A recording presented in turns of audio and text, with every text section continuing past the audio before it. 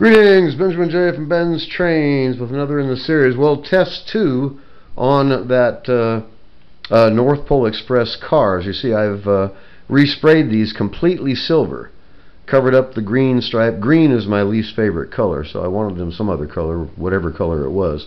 Anyway, so I went ahead and resprayed them and just sprayed over the windows. And still, it has plenty of detail. I think it actually doesn't look bad at all. It's a really, really simple expedient. Just pull the wheels off, respray it silver, and install some Marx trucks. Anyway, this is a really inexpensive way to get some passenger cars. Now, passenger cars are the most expensive cars you can buy. These are absolutely dirt cheap. They're the right gauge, they're the right scale, and being repainted, they actually don't look bad at all. Now, this very likely is not the paint to use. This is really, really reflective. So a hammered paint would very likely look better. Anyway, as you see, they look like passenger cars, and now they look like metal passenger cars.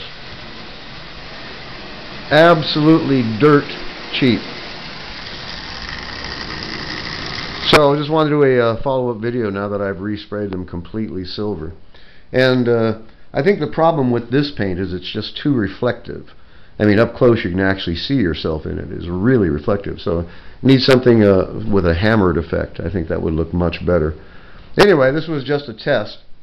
I got some plastic spray paint. As you see, it bonds with this plastic actually quite well. It doesn't look like spray paint at all. But as you see, I think it's a great improvement over green, and it makes them look like genuine rail cars. I mean, I'm sure anybody who saw these would mistake them for Marx passenger cars. They look like passenger cars, they run like passenger cars, and they are absolutely dirt cheap. You won't find passenger cars any cheaper than this. That's for sure.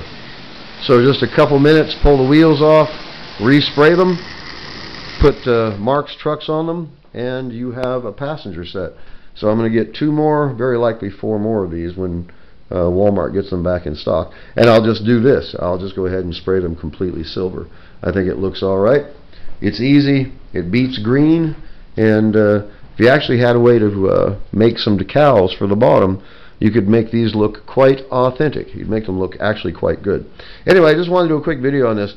As always, if you have any questions, feel free to drop me an email. BENZTRAINZ@gmail.com. And as always, thank you for watching.